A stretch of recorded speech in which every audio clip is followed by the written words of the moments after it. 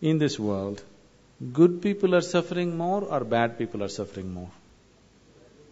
Good people are always suffering more. Yes? People who think they are good, they are simply a suffering. Isn't it so? Please look at this. Now, first of all, how did you become good?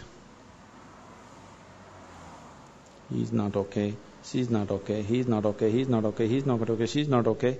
Compared to all these people, I am a good man. From where did you get the idea that you are good? Tell me. You have compared yourself with lots of people and you labeled everybody as bad. And now you feel good. Somebody who thinks he is very good, in his mind, nobody in the world is okay. The more good you think you are, nobody is okay for you. Is that so? Isn't it so? People who believe they are very good people, nobody wants to go anywhere near them because they're so good, no life can happen. Your goodness is only in comparison with something else, isn't it? Yes? And you establishing yourself as good and making all these people are totally wretched people, then I am a really good man, isn't it? Isn't it so? Good people won't get anywhere, either in this world or in the other world. Can you take a joke? Do you have good digestion?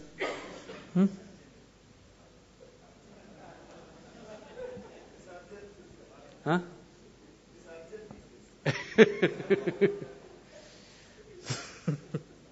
I'm not talking about that digestion.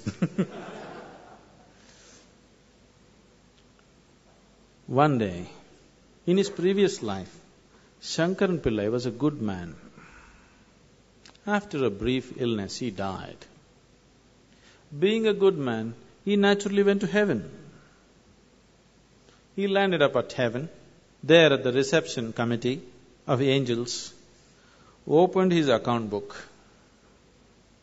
Page after page, good deed, good deed, good deed, good deed, good deed. Cover to cover, only good deed. Then the angels were in confusion. Then they came to Shankaran Pillai and said, Mr. Pillai, there's a little problem here. He asked, what is the problem? He said, the angels said, see here we have various kinds of accommodation in heaven, various levels of accommodation. One bad deed means highest heaven, sea front view. 2 bad deeds, next level of accommodation. 3 bad deeds, next level of accommodation, like this. But no bad deed. We don't have such a place. We really don't know what to do with you. You are the first man to come like this. Shankaran Pillai thought, what nonsense. In the world, nobody wanted to come near me because I was such a good man. I lived with the hope of getting to heaven, and even here problem. Then the angels had a discussion and they arrived at a conclusion. They said, don't you worry, Mr. Pillai, we have found a solution. Your body is still intact there. We'll give you 3 hours of life. Just commit one bad deed. We'll put you in the highest heaven. Nothing is lost. Lo, Shankaran Pillai became alive here. Then he sat there thinking how to commit a bad deed. An hour and a half passed away. See, he's not like you, he has no practice.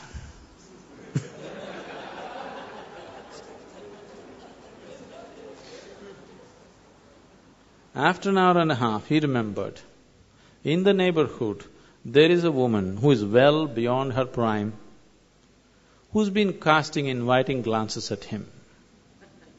He being a good man, he never looked that way. Now he thought, okay, adultery is a bad deed. Because after all, he's going to do whatever he is going to do just to go to heaven. So he went looking for the woman.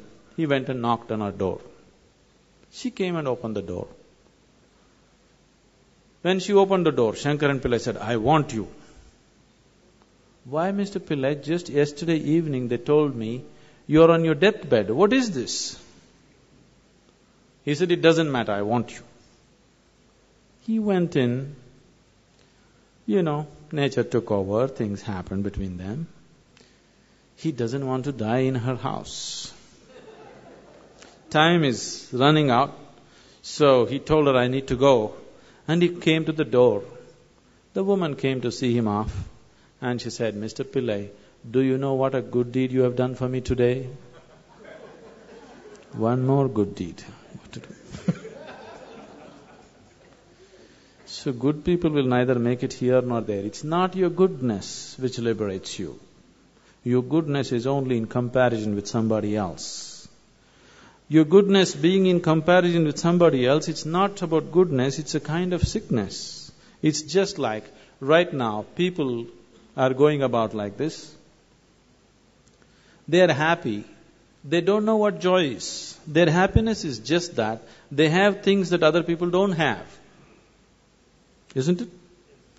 Now let's say you are all very hungry, but my stomach is full. And I feel so happy that nobody has food, but at least I have something to eat. Is this happiness or sickness? Humanity is suffering from the sickness which is passing off as happiness for most people. Isn't it so?